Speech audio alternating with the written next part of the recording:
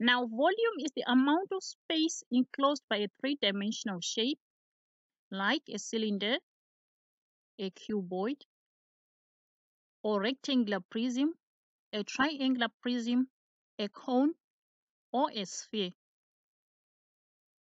It is this space that determines, for example, how much water can fill up a container, or how many books can be packed into this box, or how much air you need to pump into a bowl until it's firm. Remember, if this basketball is inflated below level, it will not bounce well, and if it is filled with too much air, the ball will burst. So we just want to pump in the right amount of air into this basketball. Now in this video, we're going to look at how to determine the formula for the volume of three-dimensional shapes. Hello guys, welcome to Cloud Bushyman.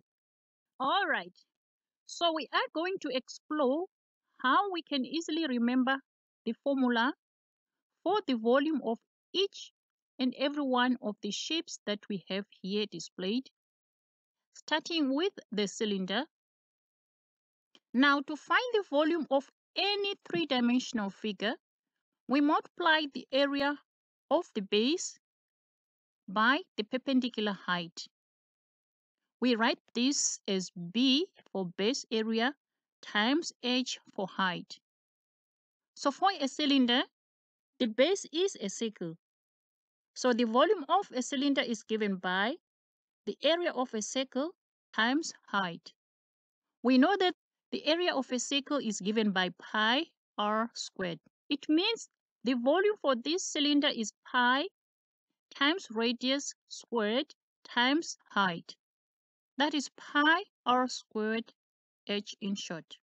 So this is the formula for finding the volume of a cylinder. The second shape we have is a cuboid. We also call it a rectangular prism, for its base is a rectangle. This rectangle at the bottom of the prism. To find the volume for any three-dimensional shape, we need to multiply base area times height, perpendicular height. Now the area of the base, which is a rectangle, is length times breadth, or length times width. If we multiply this by height, we have the formula that we can use to find the volume of a rectangular prism. So the volume of a cuboid is given by length times breadth times height. If we had a triangular prism, like the one labeled 3 in our diagram, its base is a triangle, as the name suggests. We know that volume is equal to base area times height. Our base is a triangle. The area of a triangle is half base times height, perpendicular height. So for a triangular prism, the volume is half times base times height times the length of the prism. Bit tricky. Let's write it as area of a triangle times length of the triangular prism. A cone, volume is always given by base area times perpendicular height. The base of a cone is a circle. It's down here. So the volume of a cone should be pi r squared times height. Remember, it's perpendicular height. Now this looks like the same formula as the formula for a cylinder. But this is not a cylinder. So this formula is for this cylinder. The volume of a cone is only 1/3 of the volume of a cylinder.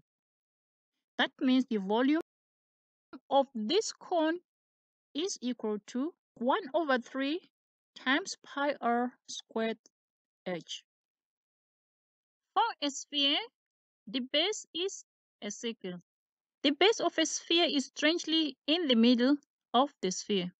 To find volume, we need multiply base area times height. We can replace the big B with pi r squared times height. This formula is for the volume of a cylinder. The volume of a sphere is 4/3 of this. That means to find the volume of a sphere, we use the formula 4/3 of pi r squared h. The height of the sphere is also its radius. So we have volume is equal to 4/3 of pi r cubed. So to determine the volume of any three-dimensional shape, we multiply the area of the base times perpendicular height. Please subscribe and hit the notification button for more videos.